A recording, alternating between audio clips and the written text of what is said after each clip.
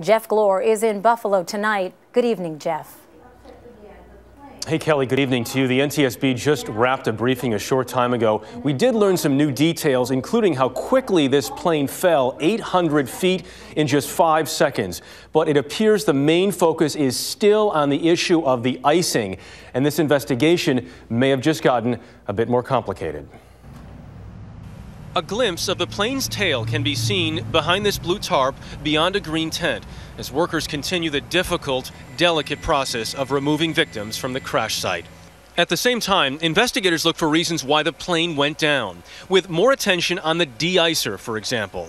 It was turned on 11 minutes after departure from Newark, and it remained on the entire rest of the flight.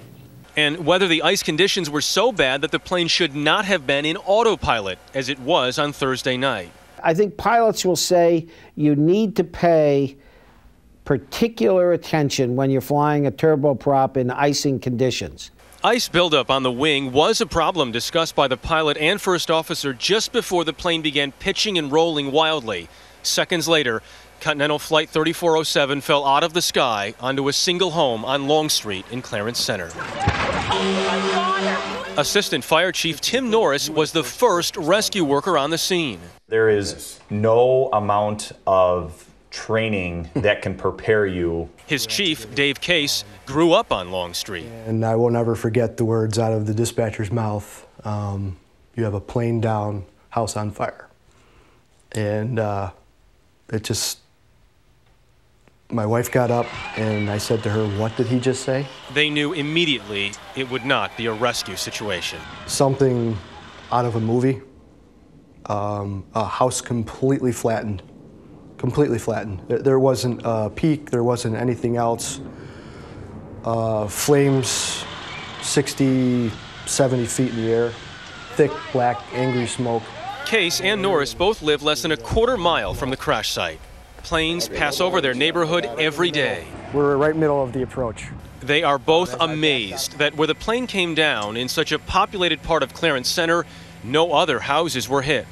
You lived only 1,500 feet away. Have you processed how close this hits the home, literally?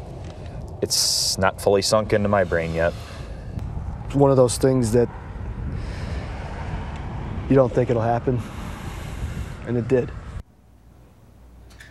One of the issues here as far as the investigation goes is significant ice versus severe ice. The pilots reported significant ice buildup on the wing, but the NTSB says so far they have not seen conditions that would warrant being called severe icing. And it seems those two things need to be reconciled before the investigation goes too far. Kelly? Yeah, Jeff, and I know the NTSB recommends a plane being removed from autopilot in severe icing conditions, but doesn't require it. Why isn't it a requirement? Well, that's a very good question. And what happens here is the NTSB makes the recommendation. They look at all the evidence. They make the recommendation that it should be taken off autopilot. But the FAA is the one that sets policy. And in this case, for various reasons, the FAA said that's not the case here. There is a disagreement between the NTSB and the FAA.